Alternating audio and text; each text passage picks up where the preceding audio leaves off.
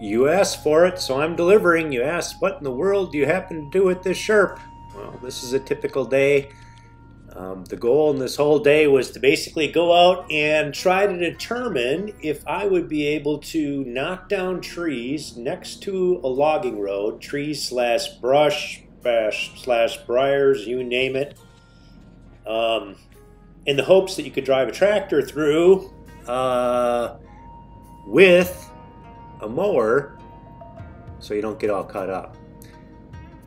So here, this is just our hunting cabin, so just cruising down here through the lawn. We got a little field road here, goes in the back. I am going in first gear right now, so just taking my time, not in a big hurry, letting her warm up a little bit. The cabin is up to your left, very difficult to see with the sun. Nice little wood pile, 2 little rows right there. That will last us definitely more than a year. There's some good logs putting to do right there. And in Wisconsin, up there on the left, that's the mound system. That's where all the septic goes. That's approximately, I think it's about a 6-7 acre field. That's in a CRP program right now, so nothing's really planted there. On the left here is just an outbuilding. It's got various equipment that's used in the fields. There's actually even a tree stand this far away from the building, and you see them here. It's right up on the left. I don't know if you'll be able to see it in the video or not. No, you cannot. That is right there a food plot that is in desperate need of being mowed, that will be mowed next week. So here we go. So this is a fairly steep ditch, just popping up here. Again, going in first gear, taking my time. Again, wanting to let her, warm up a little bit. So this is just extreme everything mess down here. There's apple trees that are scattered throughout. There's just a lot of brush, a lot of cover for the deer. That's about it. The challenge is as we continue to kind of drive through this whole property. Here, I'm going to try to take this thing out here, it looks like. There, just kind of mushing it down a little bit. And again, I hope so you can just drive right over it. The challenge is when you do this with the Sherp, is you're going to see, well, this did because it's more brushy material, but if those would be trees, they basically kind of pop back up again. And if you actually come back a week a little bit later, in many cases it's very difficult to even see. Now obviously there I'm trying to bust these down because this needs to be a little bit wider.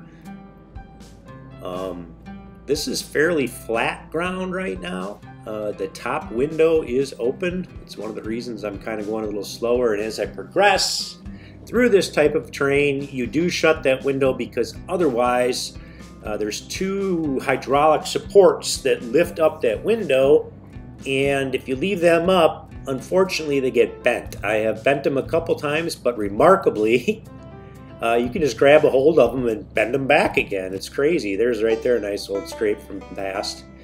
The challenge is here, when you're starting to see this, is at a significant angle. And there's not a lot of room in between these trees as you're driving through.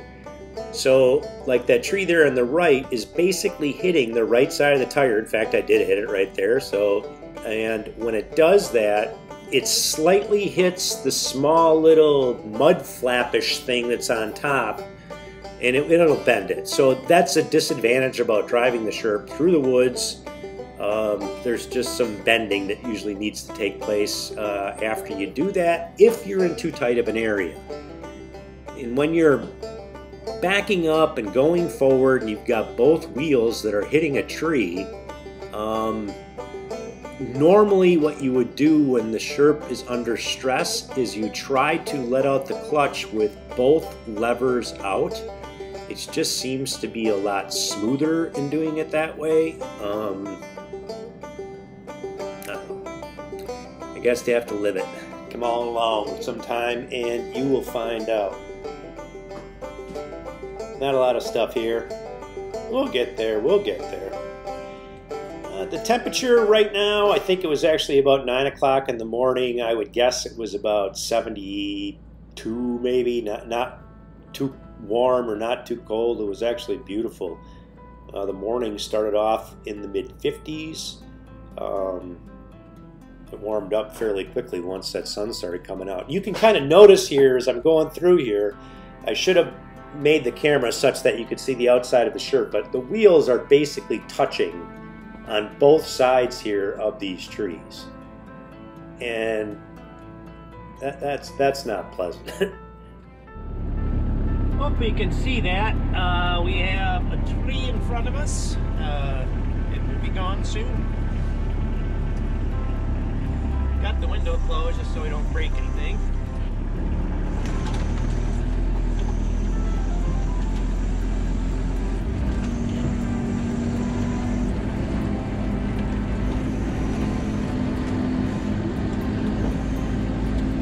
So I thought I could give you a little bit different view from the outside, so I stopped up here ahead and put a camera down at the bottom so you can see what it looks like when I'm coming through.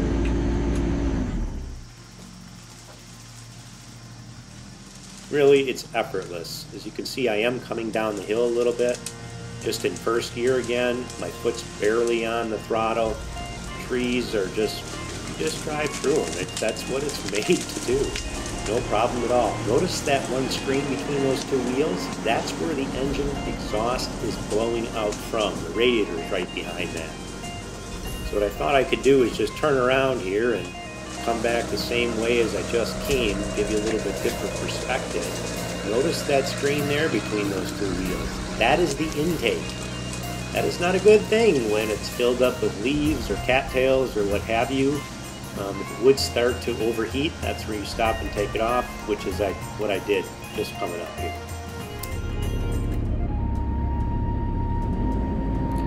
So I had some pretty decent footage beyond this initial scene, but unfortunately that sun was blasting into the window and you couldn't see a heck of a lot. But fortunately, I did have Brad and Rage the Wonder Dog at the bottom of the hill, who I met up with.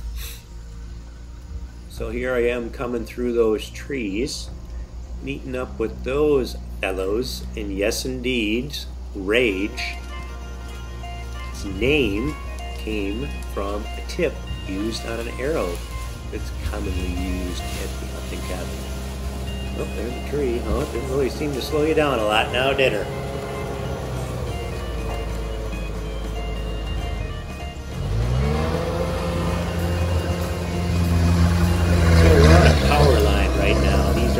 Weeds, and if you kind of look down, well, there is the power line, you can see it.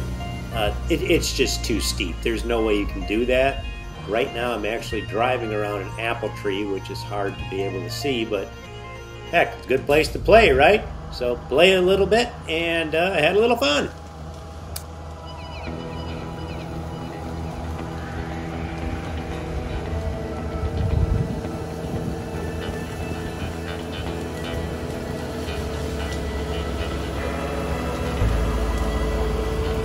Well, we're coming up to the end of this video. The video right after this one that I'm going to put out here is mainly drone footage. I'll give you a little snippet or show of that here right at the end of this video. I should have that out in about a week or so. Somehow I'll have a link in this video or something so you can go to it. This was just a picture that was taken with the drone. I'm just zooming in on it with the computer. I'd like to give a special thanks to Rage and Brad for helping me produce this one. It means a lot. Hope all is well. Subscribe. Love to hear comments and what you think about it, how I can make these better in the future. Take care.